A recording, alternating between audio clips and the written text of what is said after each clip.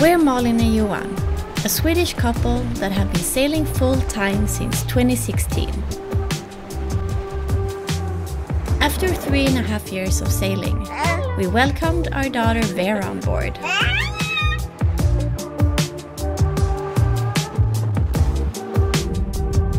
Most recently, we bought a farm in Sweden where we're going to build our dream boat ourselves from scratch. Welcome aboard and please subscribe for weekly episodes. It will look something like this. The latest job was to build a strong back, which the temporary hull frames will be placed on.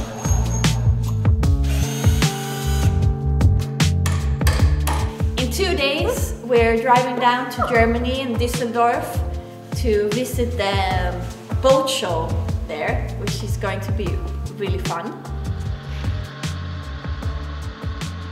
It's 5 a.m. and we're off for Germany.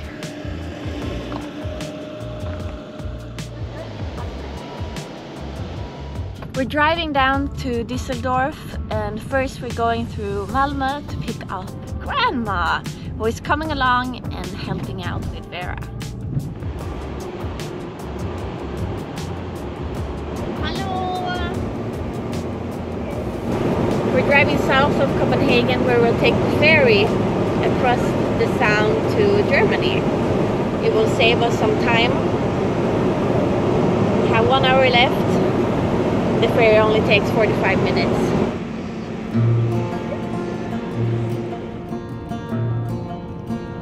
Oj, nu är vi ombord.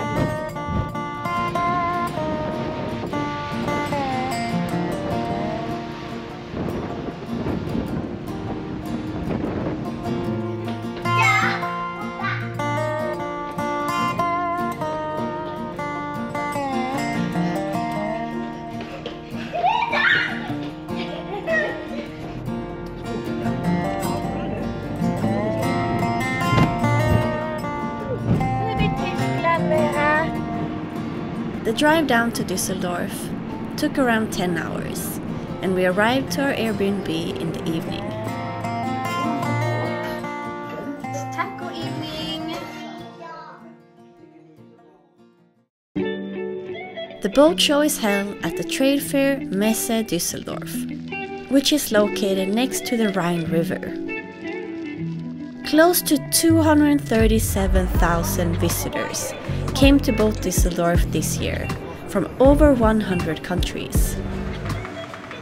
The show area is 220,000 square meters big.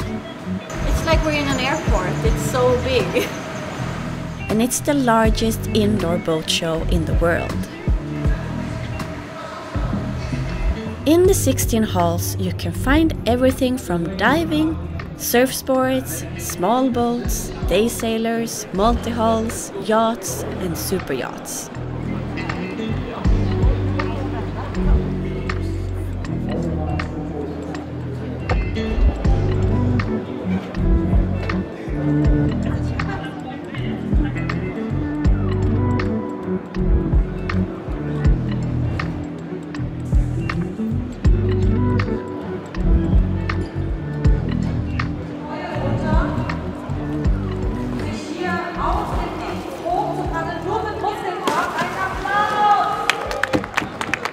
The bigger sailboats are located in Hull 16.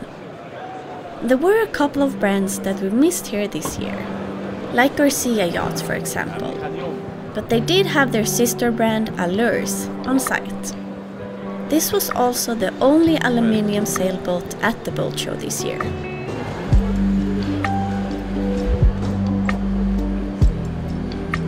We focused on sailboats of around the same size as Round 3 to get ideas and inspiration for the boat build.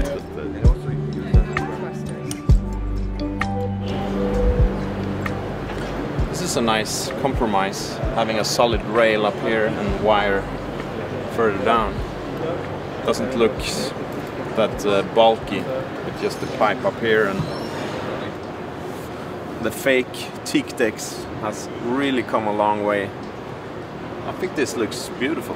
from a meter's distance, it really looks like real teak. I thought it was real teak. Yeah. And what's so good about it is that you can clean it with a high pressure washer, and it's in one piece, so it won't leak. It's massive. That's really deep. It's like a giant hole. But you can fit a lot of stuff in there, like all the fenders, lines probably, and it's watertight. That's where the chain sits. Are we gonna have the same? Yeah, something similar. We haven't decided if we're going to have a hatch, but that's actually not a bad idea, because if you get water in there, it can spill over into this compartment. So this compartment is, we'll have a watertight bulkhead here.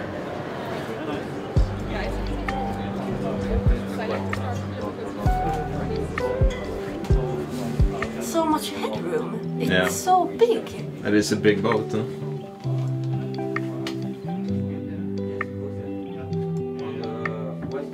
It's a nice little sofa. Yeah, you can hang out here. Storage behind. Island bed. Other things. Your water maker will be installed here. We not install the control from here. Makes water from salt water. It's very wide. I think it's like 4.6 meters, something like that. And we will have 425 at the widest point, but this boat seems to have the full width over a very long distance of the or part of the boat. Engine room.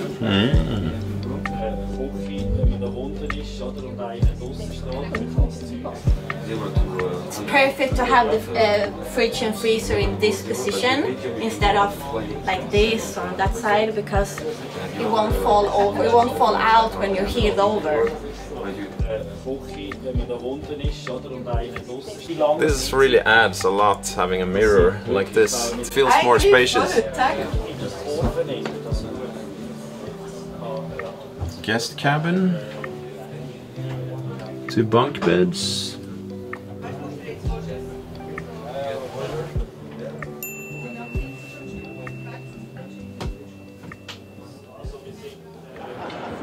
The next boat visit was at Swedish Allures and their brand new model HR50.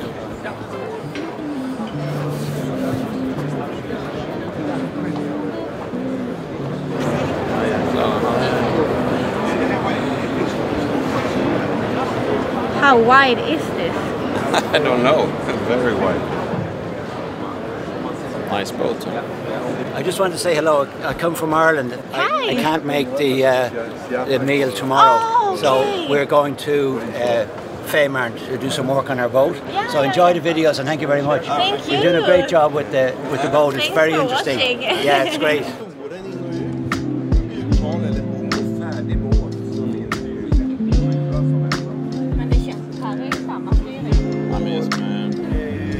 I was thinking about this solution.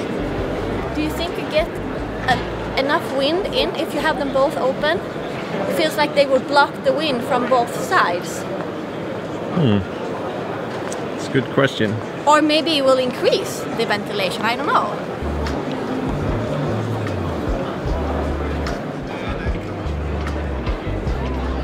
This should be the mast we have on Grand Prix.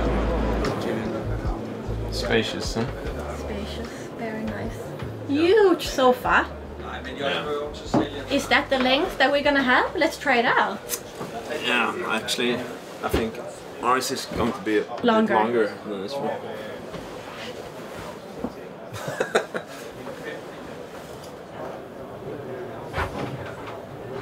Very spacious guest cabin on the starboard side of the boat here. Plenty of headroom. And then we have the V-berth up in the front. Also quite spacious. And something you see in the newer Allures is that they have started to use oak for the interior. Is this a feature you want to add in the design? I mean, it is quite comfortable sitting in these, but of course it takes up a lot of room as well. But So maybe not very practical, but I like it. I think it depends on what needs you have, how many people you are. I think you can get a sofa here as well. Yeah.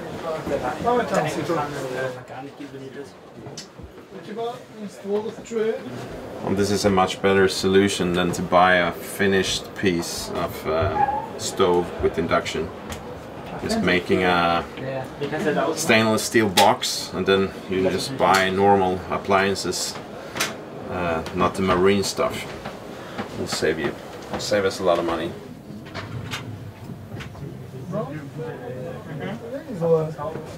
This is a feature I really like on the Allures, the steering mechanism. All mechanical, no wires.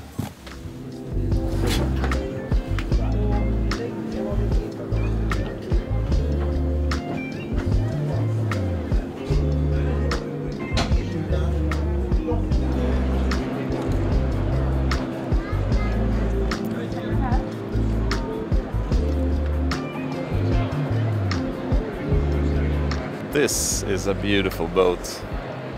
Day sailor, but maybe not something you will take over the Atlantic or go long distance cruising in.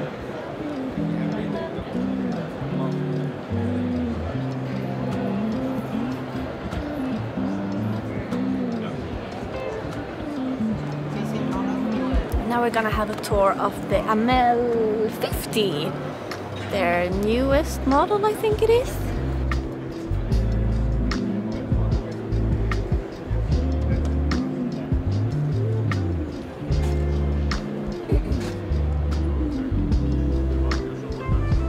Connected to the... No, okay. It's, okay. Huge windows. And it's standard that all of them come with solar panels here, like flexible.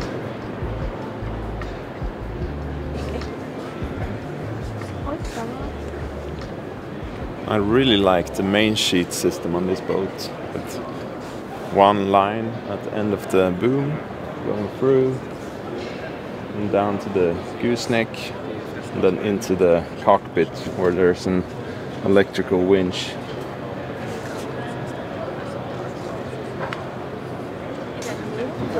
It's pretty cool that Amel produces their own masts, or at least they used to.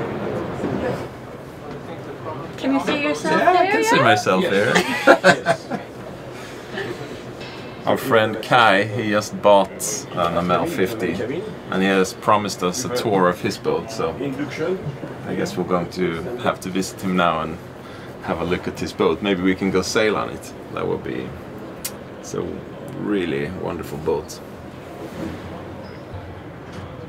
Bow thruster. Sail, mainsail in and out. What a cockpit. Yeah, great cockpit. And since you can close this part as well, it goes all the way back here. We still have hatches here, so when it's hot you can get ventilation. Let's go down below. Yeah, and they have that hatch as well.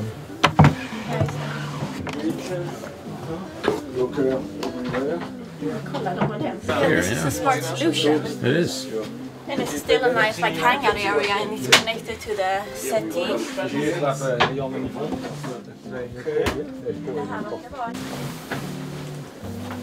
So guest cabin. It's very bright, everything. Okay. But this is the V-berth. This is also a guest cabin, or is this the master? No, master's cabin is in the stern. Pretty nice feature with the portholes. You can see out when you're lying in bed. It's very different from the old Amel models, like the Super Maramu and all these models. Yeah. It's different. Quite a facelift, huh? Yeah, really. This seems to be the thing all the new boats have nowadays. These type of lockers, and you open them down there. Okay, lots of storage. I love the Korea on top here. This is actually a marine induction stove, not a, like they made just a box. This is the real thing. And my guess is that this cost around 5,000 euros at least, so pretty expensive. Wow, lots of space. I love this fridge, Vitri Frigo. I don't know where this brand comes from, which country. This is huge. So much space.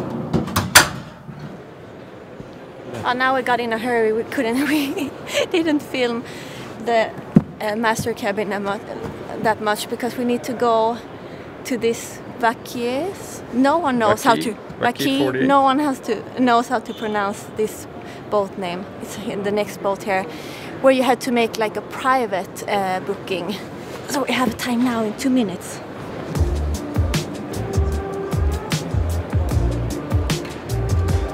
So now we know how to pronounce the name of this boat, Wauquiez 48, and it's built in northern France, close to the Belgian border.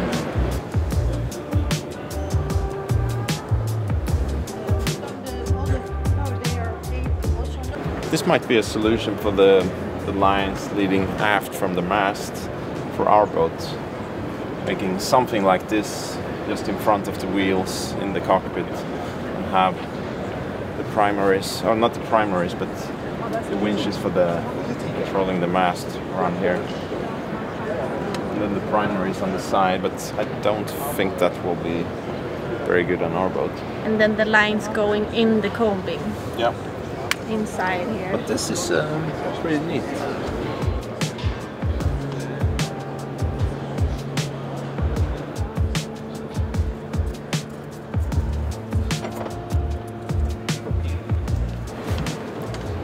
Quite nice solution to just have when you're close to the aft of the boat, just to have backrest like this. Här istället för att det hänger nu.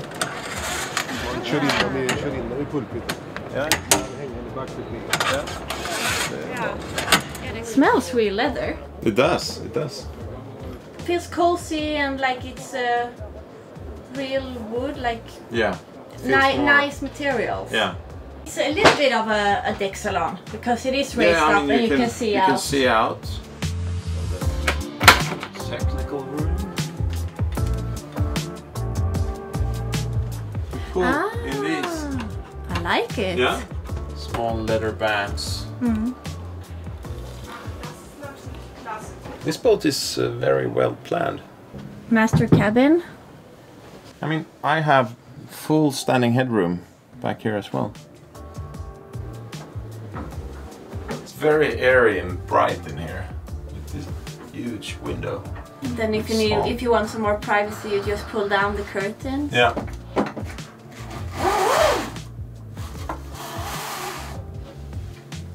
So 3 hatches. That's nice for ventilation. A lot of headroom. It's huge. It's a lot of headroom. Yeah. How do I get out? You don't. 3 cabins and they're spacious, all of them.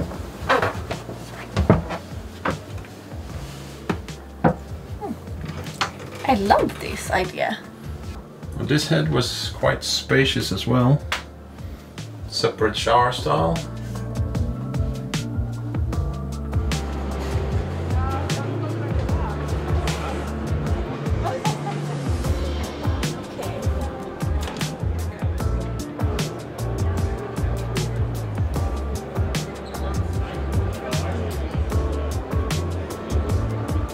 This is a Swan 88 feet. I think it would be so cool if we could make a model of Rong 3 as well. Just to have it like this and to be able to envision the boat when it's finished.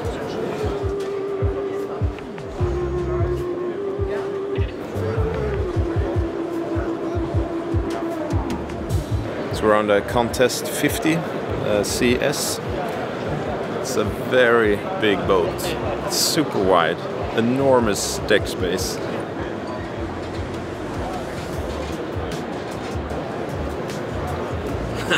Wow. That's massive. Mm-hmm.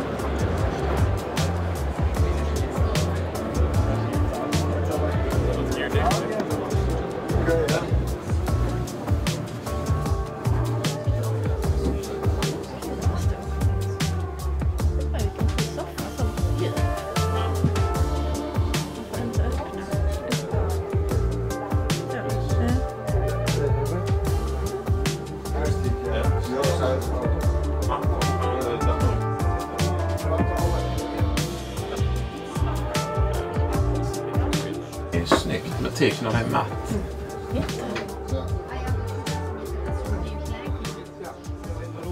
Nice boat.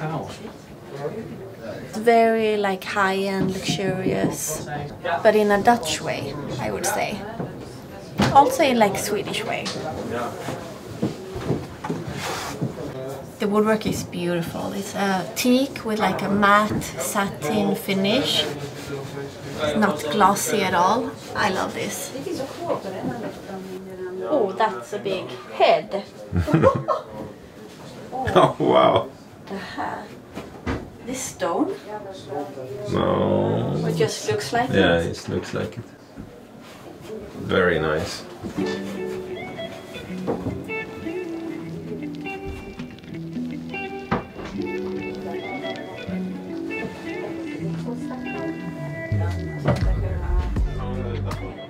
Contest has made a great job with their new model. The interior was stunning.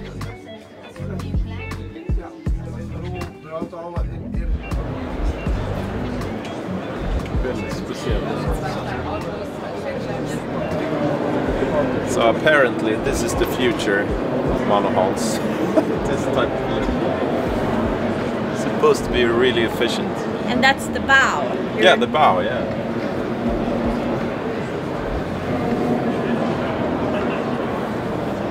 What do you think?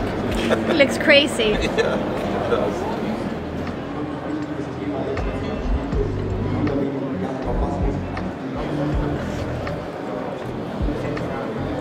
Seems like a flat bow like that must be pounding a lot.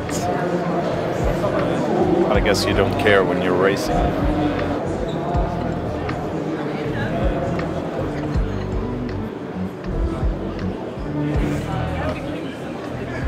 So we're at the motorboat section of the show. Different world for sure.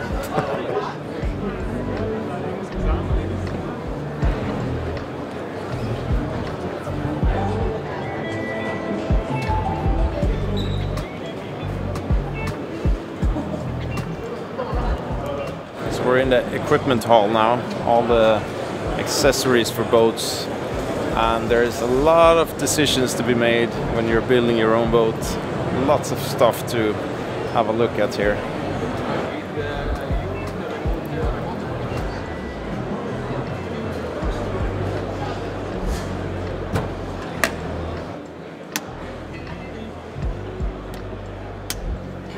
In a few years there will be around 50 on one of these. Yes. Oh yeah. And then you can put it under the... There you go.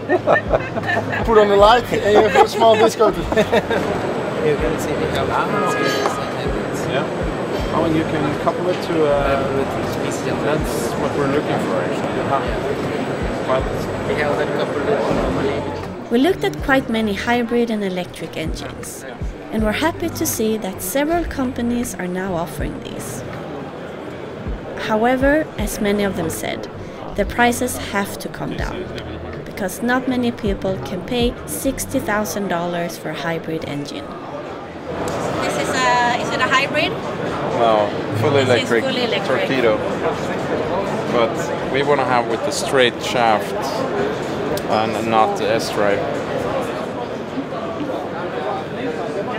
It's pretty cool, like a hybrid system, diesel and electric. How is it different from the ones you see that are more common with the brushes? Yeah, you the mean? brushes, yeah. This is an active system, I suppose? No. Huh? It's as passive as the brushes. Okay. But this one has must have a direct connection to the water. Uh-huh. It's trying to dissipate the charges that are in the atmosphere, or tries to kind of equalize the potential difference that you have between So it bleeds off the charge slowly. Yes. Rather than doing it fast. Exactly. Yeah. And the thing with those, like the force bar or the brushes, is the way they function is they kind of just delay the lightning strike by having a higher capacity. So they take up the charges, but when they're filled up with all the charges, the lightning strike can still occur. Okay. For them, there's no way to dissipate those charges. Okay. So and this one takes the charges away. And then there's a circle around the boat of around 100 meters where it's protected. Okay. So, and it prevents the leader from forming. Yeah.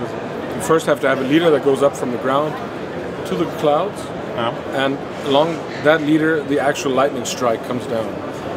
Do you need to have an actual cable straight into the water, or you just?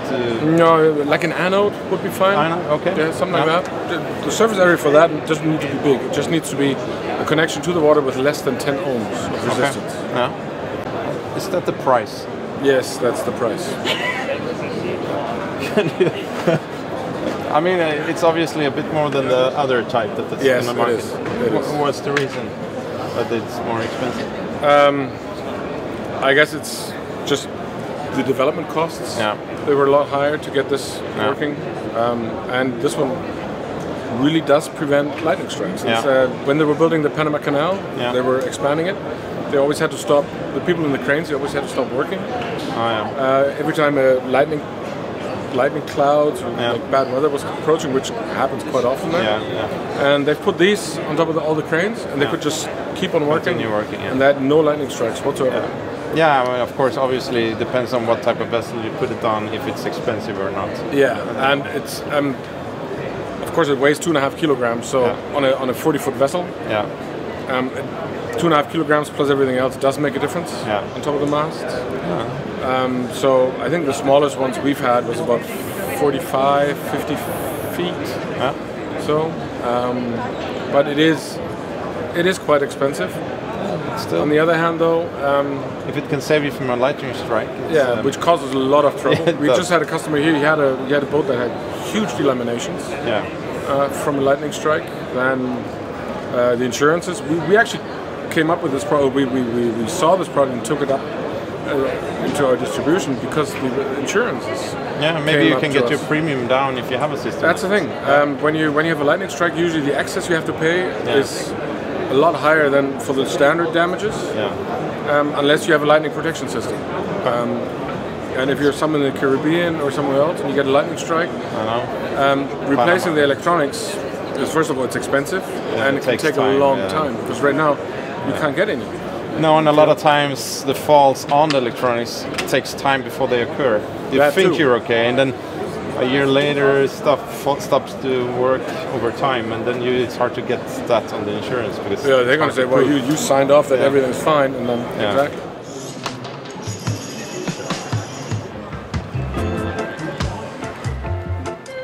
In Hall 14, you find a 90 meters long creek with real trees and rocks alongside it, where you can try out paddling a canoe or kayak.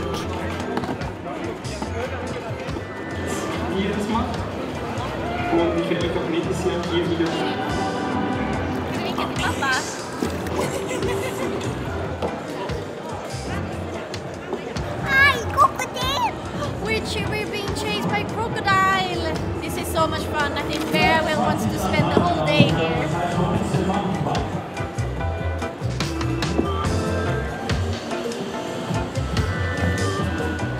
Det är kul. Jag kan. Du kan styra. Kan mamma styra? Visst kan inte jag? Ja. Ska vi putta ut oss nu då? 1, 2, 3.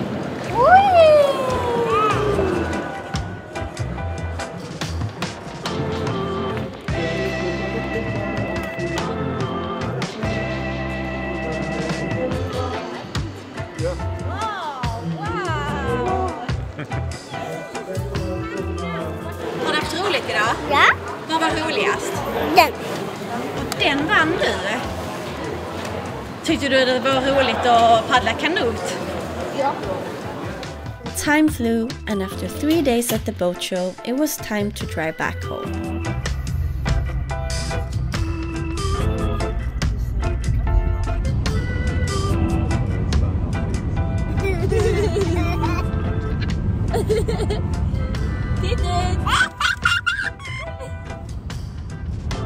What a week! We've collected a lot of inspiration and ideas, and it was so fun to meet so many of you guys.